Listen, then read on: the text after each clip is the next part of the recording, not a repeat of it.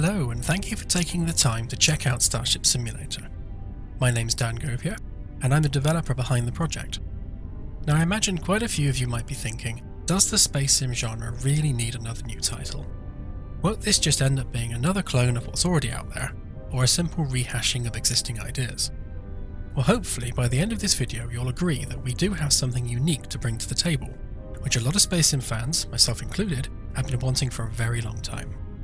Put simply, Starship Simulator is my answer to one simple question. What would I do if someone handed me the keys to a real, fully working starship? Without any hesitation, I would just pick a random star in the sky and then fly off to explore its mysteries. And then along the way, I'd be nosing around every inch of my new vessel to learn exactly how it all works. And that really sums up what this game is all about at face value. You've got a fully working starship, a whole galaxy to explore, and the freedom to fly anywhere you want just to see what's out there. But if we dig deeper, there is of course a whole lot more going on under the hood. Let's start with the ship itself. Growing up, I really wanted to be an architect, and despite ending up working in IT, that interest in architecture never really went away. So when it came to designing and building a starship, I really wanted to design and build a starship. Now, in a typical video game environment, there's generally nothing going on behind the walls and floors. It's actually just smoke and mirrors to sell the illusion of a real solid location, but that's absolutely not the case here. Delve behind any wall panel and you'll find the ship's genuine structural framework, all designed in CAD software right down to the individual bolts and weld lines. You'll also find miles of pipes, cables and conduits that are all fully simulated and critical to the function of the ship's systems. For example, turning off these breakers will kill power to the bridge, causing the lights and consoles to genuinely stop receiving the simulated electrical current from their attached cables. If you pay attention to the readout when the breakers are turned back on, you can see the electrical draw increases as expected. This means the location where your ship takes damage naturally becomes really important, because that could make the difference between losing a few lights or losing your entire FTL drive. As you can imagine, if you're playing as an engineer, you'll certainly have a lot to be getting on with, but we intend for every role aboard the ship to be approached with the same amount of depth and attention to detail. Speaking of jobs to do, we're planning to include 8 basic roles to begin with, from the captain to a simple passenger who's merely tagging along for the ride. Each department aboard the ship will have a rolling task list, and both players and the NPC crew alike will work through those tasks to keep the ship up and running smoothly. The tasks themselves won't be arbitrary though, they'll be generated on the fly depending on the ship's actual needs. Taking engineering as an example again, if a component is damaged, then a task will be generated for that specific component to be investigated. A player or an NPC then picks up that task on a first come first served basis and then works to resolve the issue. Don't worry if you have no interest in engineering though. The NPC crew members will actually be fully capable of running any of the ship's departments entirely on their own. If you just want to be a pilot, or you just want to sit in command, then you don't need to worry about what's happening outside of your chosen role. In fact, and I happen to think this is really cool, if you choose to play as a passenger, then you actually won't have any jobs to do at all. Instead, an NPC captain will take control of the ship. There could be a massive firefight happening right outside the window, while you're just sat there in the bar sipping your favourite space beverage. You can just be like, not my problem, crew can deal with that. The NPC crew members also play a big part in making the ship feel more lived in, with each of them having their own lives aboard the ship. They'll have their own crew quarters, their own shift patterns, they'll eat, drink and even use the bathroom if they need to. You won't need to worry about micromanaging them though, they'll just happily get on with it without the player having to get involved.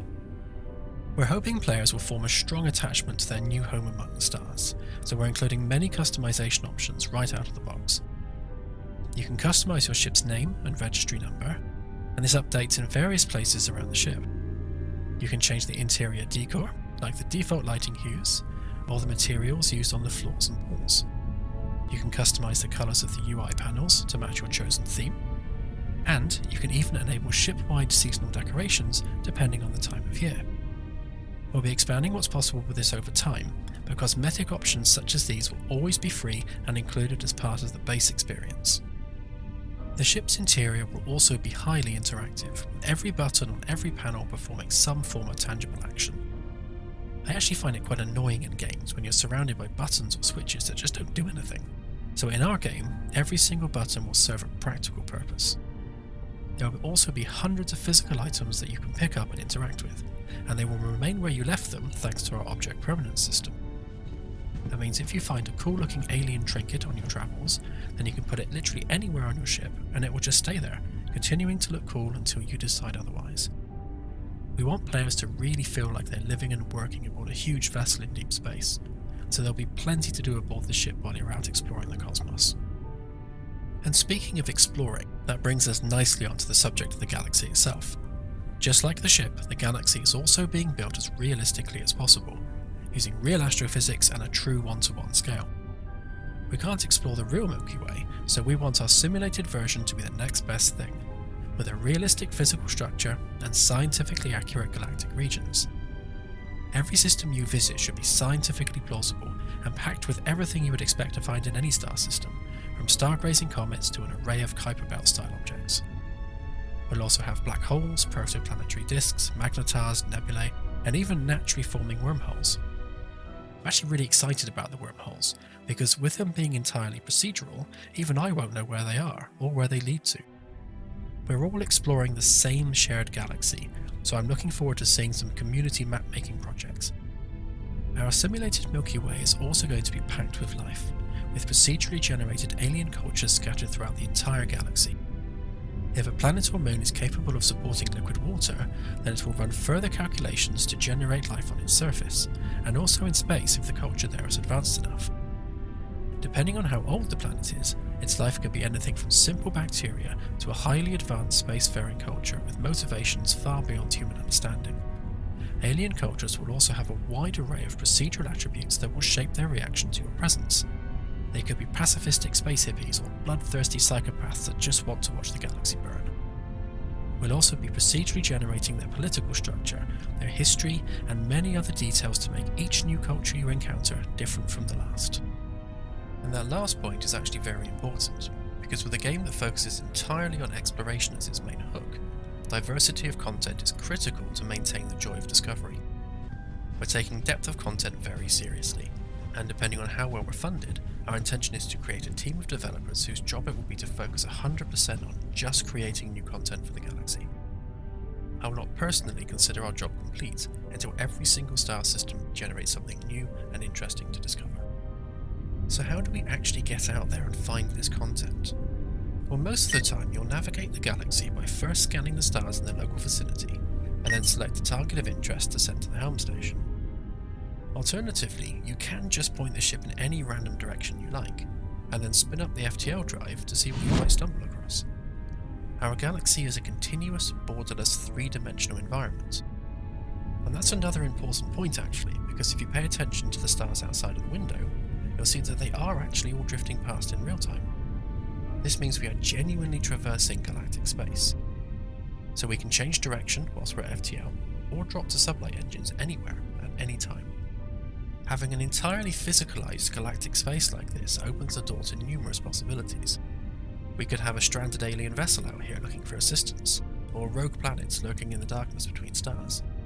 It also means that multiple forms of FTL travel will be easy to implement in the future, from Alcubierre drives to hyperspace or jump gates. In fact, different alien races will get around using different techniques, and you'll eventually be able to retrofit your ship with their technology, so you can travel the galaxy in the same way that they do. So hopefully that gives you some idea of what it is we're building here. There is of course a lot more I could go into, like the multiplayer, VR, planetary landings, or even our planned D&D style Game Master mode for role players. But Claire, my co-director, and more importantly, wife, has insisted that I keep this brief. So the most important thing to take away from this video is that this is a space exploration game, designed and built by someone who has spent tens of thousands of hours exploring in all the other big space sims over the years. This is in every way our dream project, and we're definitely not stopping until it's done. I'll close by saying a huge thank you again for taking the time to check out Starship Simulator, and I'll see you guys out there exploring the stars.